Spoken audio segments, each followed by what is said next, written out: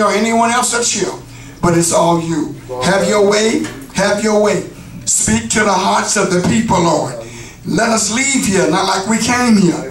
Hallelujah. With a more of a mind to do all those things that's pleasing in your eyesight. We pray for those, oh God, who may be viewing by whatever way they are, youth screen or YouTube, oh God, that something will be said in your word today will touch their hearts. Will make them to know that there's no problem that you can't solve, that man's extremity is your opportunity. Those who are sick, oh God, you sent your word, and your word healed them. Yes, and we believe healing is taking place right now in the name of Jesus. So God, we praise you, we honor you, we lift you up, my God, we give you the glory and all the praise, all the praise. We bind up spirits right now, every spirit of hindrance right now. I take authority over those forces. In the name of Jesus, in the name of Jesus. My God, we use the supernatural. We lose the supernatural on that's natural. That this natural may become supernatural by the power of Almighty God. In the name of Jesus. And Lord, we pray that your word have a free course in this place. Touch the hearts of your people. In Jesus' name, amen. Amen. So whatever he tells you to do, the word of God said, whatever you do for the Lord, do it quickly. So he said, go pray. Whatever you're doing needs to come to an end. Yes. Right there. And you go pray. Praise God. Praise God. All you got to do is start doing it about 2 or 3 times, and you'll find it will click every time. You say, no, got to go. You know, I can view some of them old mothers in the South. They can be washing dishes, whatever they're doing. Spirit urged them to do something. You see them grab the apron, start drying their hands. They're on their way to go do what the Lord said do. Hallelujah. So we have delayed obedience. Some of us do it the next day. Some of us forget to do it. Praise the Lord. Hallelujah. So the Lord said, I want to put this anointing on my people. That I can bring forth this great harvest. So what I'm going to do, I'm going to bless them, Israel. I'm going to bless you, Israel, in the natural. I'm going to send the rain. Praise God. Amen. I'm going to water your ground. You won't be without anymore. Your cattle are going to have plenty of grazing ground. Oh God, somebody praying for me. I feel ya. My God, and not only that, but your cattle are going to be fat. Amen. And your fields are going to yield. Somebody say something to me. I'm telling you, it's a harvest time. And we, amen, need to get on our Father's business and get out into the fields and start gathering the harvest. Somebody said, well, if I had this, I had that. I've learned something. Go with what you got. Lord, have mercy. Praise God. If you ain't got but enough for one day, go with that. I've learned something. Praise God. When you make him first, he'll bless the socks off you. Praise God. Praise. When you give him your last. When you give him your last. Praise God.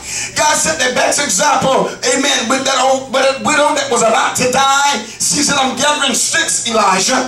Praise God, because I'm going to make one cake and me and my son are going to eat it and we're going to lay down and die. Somebody said they probably dug the graves already. They plan on just eating and dying. Praise the Lord. Amen. But he said, make me one first. Let me tell you, it wasn't Elijah wanted to be first. Elijah was trying to get him to see if you make God. If you make God first, if you make him first, praise God. Because if you read the story, God said, go on down, praise God. Come on, tell me. He says, go down. I got a widow down there, Sapphire. He said, go down to Sapphire. I got a widow down there. She's gonna sustain you. But you all know that, amen, that Elijah, amen, was being fed by the ravens, and you know that the brook dried up. And you know, he ain't got no more food, no more water to drink. Praise God. But good God Almighty. Good God Almighty. Look at God. Elijah kept listening for God. That's why I tell y'all, when God speaks to your man, so you can hear him. And I'm gonna leave Elijah, but he was listening for God to give him what? Direction. We don't wait for direction. We go on our own. But he was waiting for God. And he said, it wasn't in the world, when it wasn't in this, it wasn't in that. He said, in a small voice, God spoke to me. Look, he saw a cake baking. Y'all know God know how to cook. Good God Almighty. Hey, God, amen. And he told me to eat because the journey was far. He had to make it out to Sarah to get this woman's house. But this woman now, praise God, is going to die. She only got enough for how many cakes? One. Elijah said, look at this man of God. He said, make me one first. Then make for yourself and your son. That sounds like three kicks to me, don't it? Good God Almighty. He was saying you need to learn to make God first. Praise God. And the Bible said that whole time of nothing, that one was meal bearer never ran dry. I want y'all to know, praise God, somebody said she probably fed the neighborhood. What you talking about, praise God? Because he's a God of what? More than enough. But you got to make him first. So the Lord's saying here, I'm going to send the rain. I love the story. I love to go to Elijah because, amen, God made me to know nothing special about Elijah. He says, buddy, he was just a man of light complexion like you, but he obeyed me. He obeyed me. Do y'all know obedience is better than sacrifice? You got to obey God. Just obey him. Stop trying to figure out. He's already worked it out. Just obey him. Praise God. If he said give me 50, you ought to be glad to give me 50. Hallelujah. Hallelujah. Woo! Glory. Glory. And you said the Lord told me to give it to you. I know he's got something better than that for you. Praise God. I'm using that for an example. Whatever he tells you to do. So many times I pray, Lord, I want to be a lender, not a borrower. I have a 5,000 miles. Can I borrow 5? And before I thought about it, to tell him I ain't got but 5. He said, you say you want to be a lender, didn't you? Don't you say it, he'll try you in a second. Some say, Lord, I want to be humble. I just want to be more humble. He'll put you aside one of the worst demons in the church. You listen to me. Oh, God, he knows. Praise God. And you got to be aware of God and saying, all right, you want to get, and he said, give me, Lord, give me more love. He put you aside somebody that you know don't love you. They'll make you know every time you look that way they don't love you. He's trying to get you where you had told him you want to get. His ways are beyond your family. Let me get back to the story. So he says, okay. It makes me think about, amen.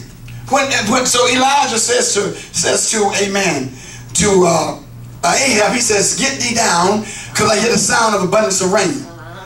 The man, you see, to walk in faith, you got to talk faith. If you talk faith long enough, you start walking faith. Amen. You know what I'm saying? But see, if you don't see what changes it is when, oh God, I feel the Holy Ghost. What changes it is not, praise God, so much, amen, of what you're doing, is what you are saying. Praise God, because if you say something enough, amen, you'll find yourself doing just that. Praise God, and that releases that power of God to, amen, complete what you're doing. Praise God. Hallelujah. Faith without works is dead. Hallelujah. So when you say what the word says, you got to say what God says about you, not what you think about you. Praise God. Praise God. Amen. Amen. God says this about you and you said something different about yourself. It can't be what God said in you, because now you're in disagreement. God said, let the weak say I'm strong. Praise God. Amen. You might be weak as dishwater, as they say, but you got to say you strong. He said, let the poor say I'm rich. And see, what's wrong with us? We try to figure out, well, I'm going to say it ain't rich. You got to say it because he said say it. Hello in here. Praise God. Praise God. Praise God.